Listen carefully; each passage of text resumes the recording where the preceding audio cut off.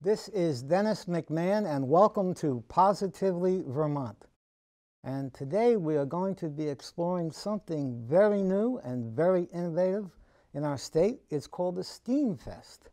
And with me is Kristin Humbargar, the founder of the Essex Hub, and Julie Miller-Johnson, the managing director of the steAmfest. Welcome. Thank you. Thank you. And this is going to be an art and innovation festival that will be taking place in Essex Junction September 29th and September 30th, and we're going to go into it, and it sounds like a very exciting event. And just tell us first a little bit about each one of you. Kristin, you want to start? Sure. I'm Kristin Humbargar. I'm the founder of Essex Hub and the creative director of steAmfest. And I've lived in Vermont for about 20 years. My background is in art making and also positive organizational development. And so I sort of blend those two worlds in the work that I do at Essex Hub and also with the work that we're doing together with steAmfest. Tell us a little about yourself. So I'm Julie Miller-Johnson, and I've lived in Essex Junction for 13 years. And I came here from Atlanta, Georgia, where I worked in marketing and media management. And most recently, I was the market manager for the farmers market, the Five Corners Farmers Market in Essex Junction. And I currently sit on the Economic Development Commission for the town of Essex. So my role in this market sort of comes, this festival comes from those two places. That's great. Well, tell us about this unusual name, steAmfest. I understand it means science, technology, engineering, arts, and math. Tell us what it means. That's what it means. So steAmfest, oftentimes you'll hear the acronym STEM to refer to the science, technology, engineering, and math fields. And when you add the arts into it, it becomes STEAM. So there's a conversation around the STEM fields and their relationship to art, which makes it STEAM. And so we decided that we would explore this in a much more broad way and help people have an experience through understanding arts and aesthetics and as they're related to the STEM fields, and to pull all this together in a way that might actually help disrupt people's understanding of what that relationship is. So that's how we came to steAmfest in creating a two-day event for people to sort of explore these things in a new and interesting way. That's great. And it's called an Art and Innovation Festival. Mm-hmm. What exactly is that going to entail? So steAmfest is celebrating sort of the makers and creators and innovation. So by having people who are both artists and people who are sort of inventors, we can show the cycle of innovation through this festival. Mm-hmm. Yeah. So it's sort of a festival of process and product, and creators and makers.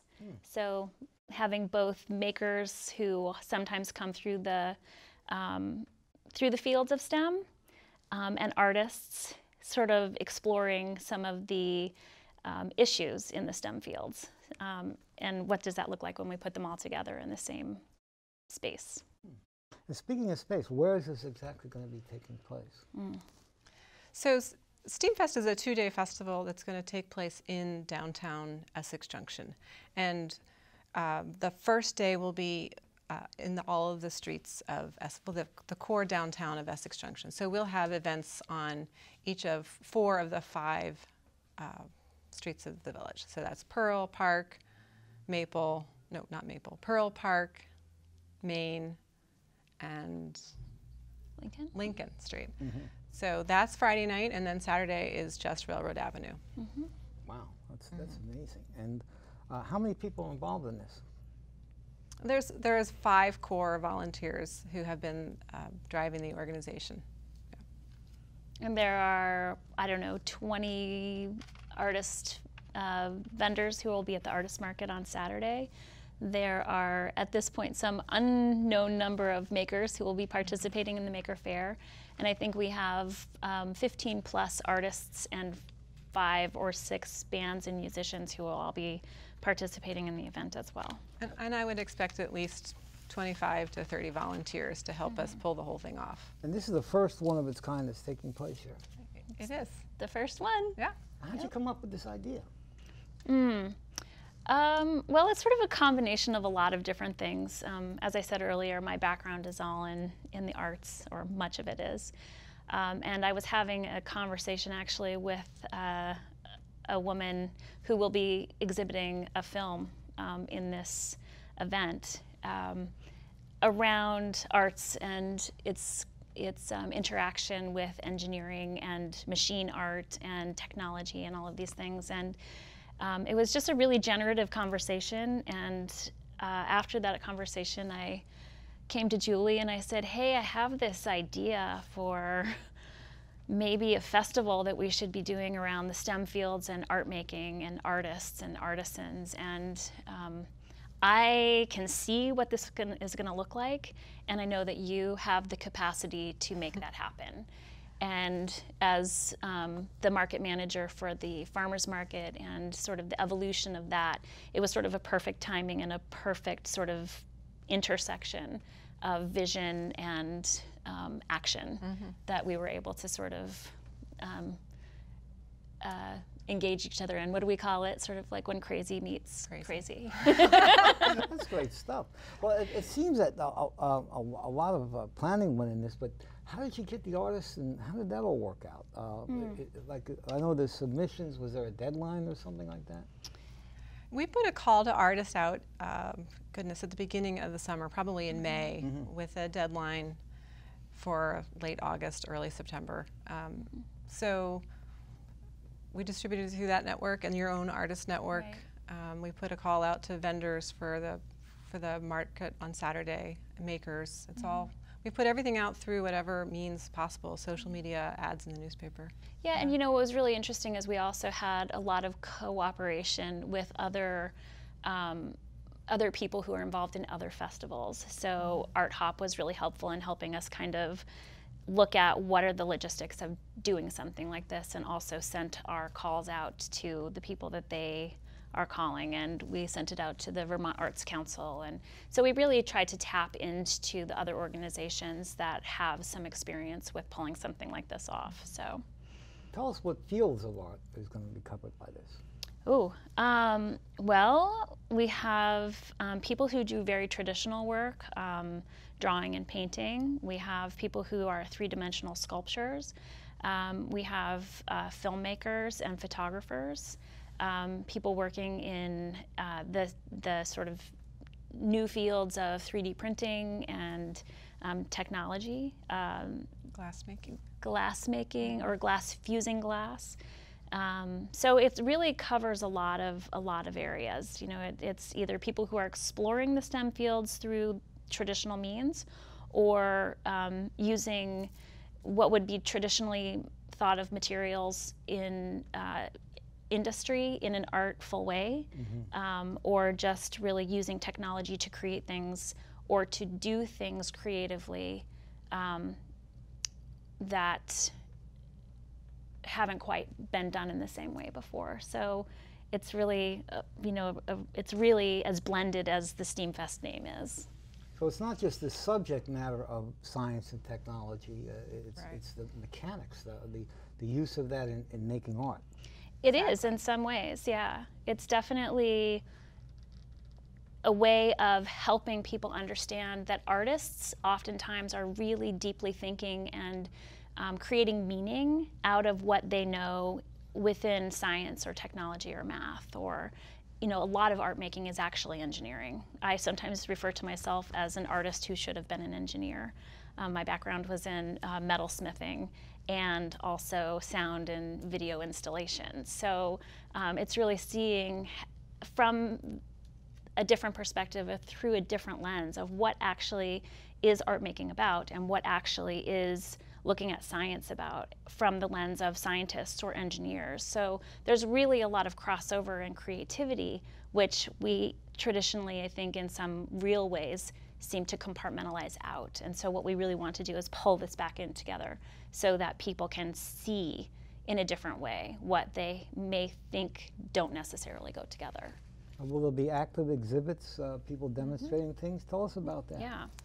So the Vermont Art Teachers Association will be meeting in Essex Junction on the Friday of this festival, and at the conclusion of their workshops, they're going to do a demonstration or set up an exhibit, which is an interactive sort of band. I think that's the best way to describe it. They call it magical music, and it's something that they will have coded to enable children or anybody who visits it to create music by touching different objects in this exhibit. We'll also have a light-up wearable station where people can create their own sort of wearable, wear it through the village as they go to the festival wearing these sort of LED light things. We have the UVM's College of Science and Engineering will have set up their Fab Lab, or a little mini Fab Lab example, so that they can demonstrate how art can be created through science specifically and technology. We're actually going to have 5 STEAM pods. I think I should let you talk about the STEAM pods. That sounds fascinating or dangerous, I don't know. So the STEAM pods are 5 inflatables. They're 10 by 10 rooms that inflate that will have some sort of interactive in each one. Each one represents one letter of STEAM. So we have an amazing art teacher or math teacher, I should say, who teaches a curriculum, Art Through Math, at the Essex Elementary School. I think it's Essex Elementary. And she's creating a whole set of tessellations for people to be able to use inside the pod to create a tessellated interior of this pod, which is geometric shapes that fit together with no gaps, and you sort of rotate them around. Very M.C. Escher, if you know who M.C. Escher is. And then we'll have an engineering pod, which is sort of an interior structure which will be built by people who enter the pod. We have a science pod, which we believe is going to end up being related to the science of emotions and chemistry. And the art pod will be art and conversation, so really asking a lot of questions around what does a more creative Essex look like, because Essex is our home. And the technology pod, we have an idea around what that's going to look like in terms of having groups of people activate technology together to produce a result. So the STEAM pods are really a way to experience yes. the STEAM fields in a way that you wouldn't normally think of. So it's an experience. And where are they going to be? There's an empty storefront on Park Street in the 4 Pearl Street building, and we're going to set them up inside that building. It's a big open space right on the street, and they'll all be lit up from within. They'll be lit from in, so there'll be sort of a glowing orbs. Yeah. That's amazing stuff. I mean, it's just the scope of this thing really sounds huge. It's pretty cool. Well, I understand that it's going to be, there's a beautiful website that you have, really well done, and it carries, if people could see it, it carries us through all the different things that the people are going to be performing and the various types of exhibits. But for our viewers, could you just carry us through this entire fest, starting with the beginning, and when is it going to begin, and what's going to happen on the first day, and what's going to happen the second day? All right. So the festival starts at 4 o'clock on Friday afternoon. And September 29th. September 29th. So that's Friday afternoon. The exhibits, all of the art will be up at that time, so people can start to walk around the village and see the different art exhibits. At 5 o'clock, that will be when our first band plays. That's going to be Billy August. He's a singer-songwriter, sort of folk musician. He'll be playing in front of the Nest Bakery and Cafe. And so he's going to start the music off, and we're hoping people will go from there after that music ends to walk towards, stop and look at some art along the way to the next band, which is set up at 6 o'clock, and that will be Sputula. And he'll be playing outside, or sort of in the garage space of McClure's Moving and Storage, which is a really unconventional place for a band. His kind of music is like garage funk, so I think it's kind of a fun location for him. he and his band. So we're literally going to roll up the, enter the code like you're going into your mini storage unit, roll up the garage doors, and there'll be twinkle lights set up inside there, and so he'll play for 45 minutes.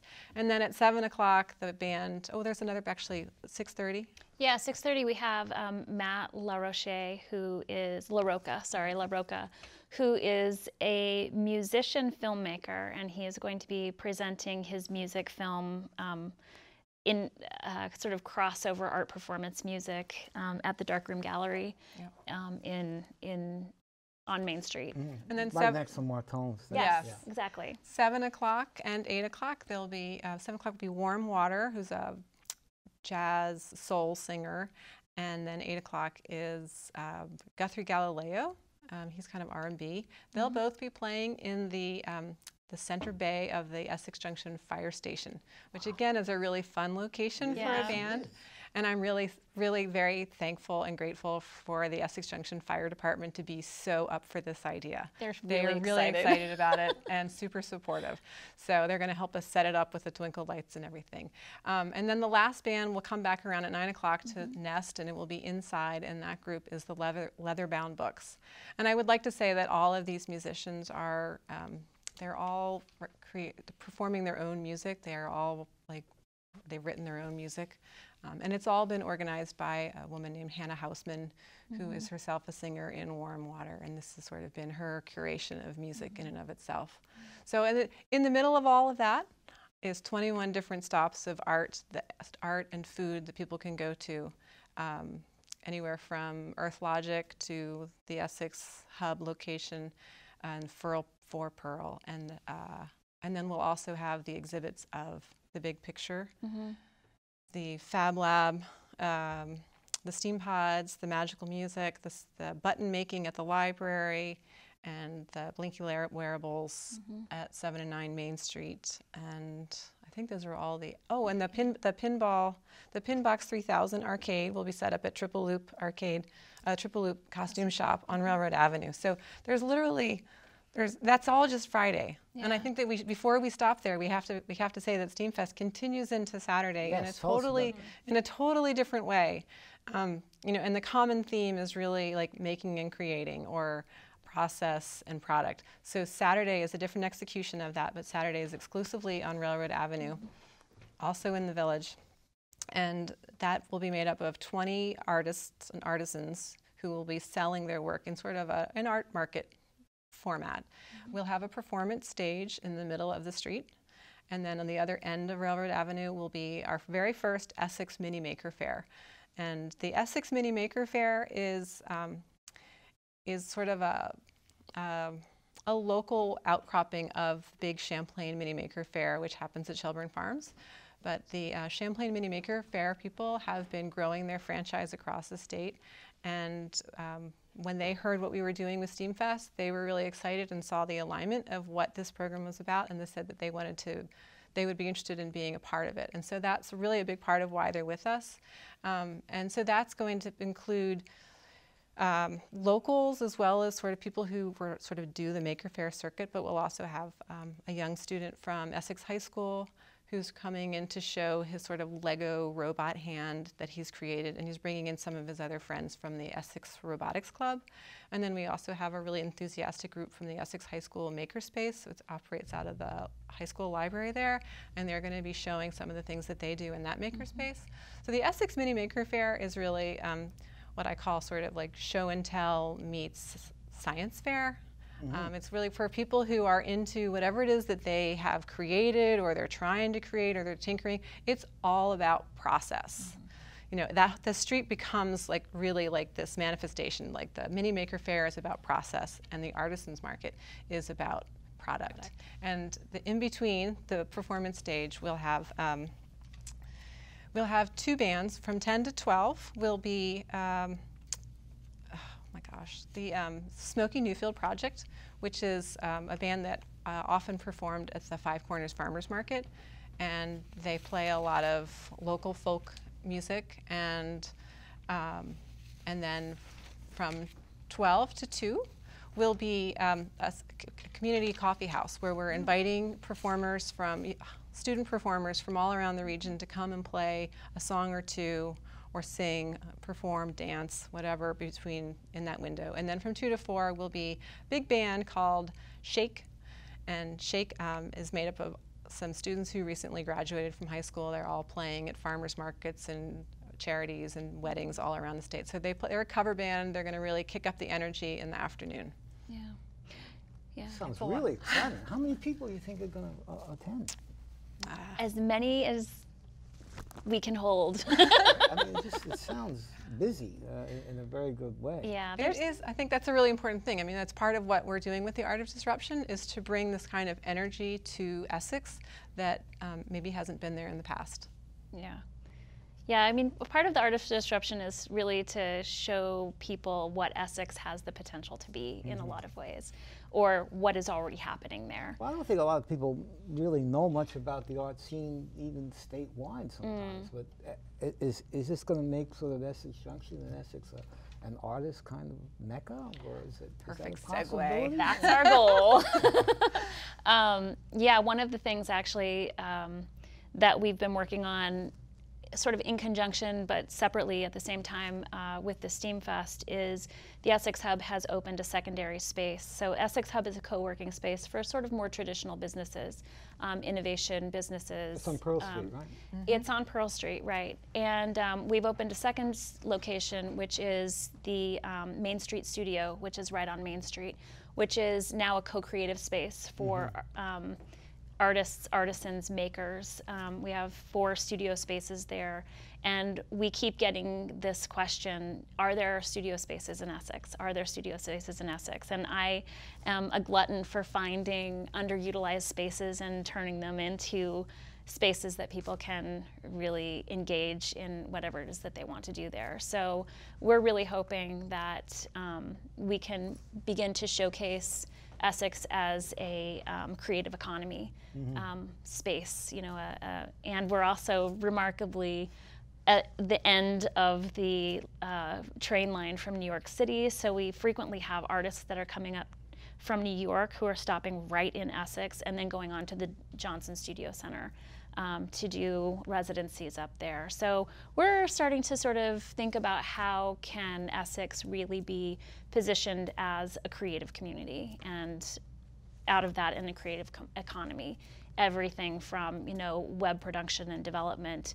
design, to fine arts and fine craft and innovation and making. So, and we have all of the learning and resource and opportunities there with the tech center, and with the VTC is not very far away, and so a lot of local manufacturers who are really interested in prototyping and that kind of thing. So we can kind of bring all this stuff together in a way that makes it bigger than just this 2-day event, which we hope is sort of a generative spark for all of this great stuff that can happen in Essex. Let me ask you this, without worrying about being inclusive or exclusive. Yeah. Tell us about your sponsors. Who's helping with this? Oh, yeah. So there's a list on the side. I know you're worried about leaving somebody out. Just tell us who's all participating in this. So I'll tell you that the first group we went to was the Village, the Village of Essex Junction, and we told them what we wanted to do, and very bravely asked them for their support, and they all jumped right on board. And so they have been a financial sponsor for us. And then, I don't know how you pronounce the other one. EASO. EASO. Yeah, it's a local engineering firm, which is really about innovation and prototyping and creating new things. We also have a new organization in Essex that is part of an educational institution, I think, that comes out of Shelburne, which their new school that they're opening in Essex is called STEAmWorks, and they're a sponsor. We also have VADA, which is the Vermont Arts Teachers Association. When they found out we were doing the steAmfest, they decided to have their annual conference in conjunction with steAmfest, so that's good. We have Northfield Savings Bank, who supported us, and then EarthLogic. And EarthLogic is it's a new company. I've seen their building. What do they do? They're a web design and production, marketing company that's actually made up of a number of artists. And the person who made our poster for this event is the creative director at EarthLogic. and he actually has done a lot of the posters for the first night. So we approached them, and Jeff did our poster, and we're featuring some of their employees' work in the show. In the art walk, yeah. And then, of course, Essex the Essex Hub is Tell us about that now. It sounds interesting in and of itself. Yeah, so Essex Hub is a co-working space. Our primary demographic is women, though we call ourselves a community of women and friends. So we really are inclusive in the people that we invite into our space. We provide very economical space for people to have a home base for their business while they grow or while they begin, so that they can become sustaining enough that they can move out into their own space. And co-working spaces are not particularly new to the working world, but they have sort of become a presence in Vermont. And the Essex Hub is currently the only co-working space in Essex, and so we really are lucky in the fact that we're generating a lot of interest, and a lot of people come to our space and love our space, and that we've been able to really expand out now into the secondary workspace with the Main Street Studio. So that's kind of what the Essex Hub's about. Excellent.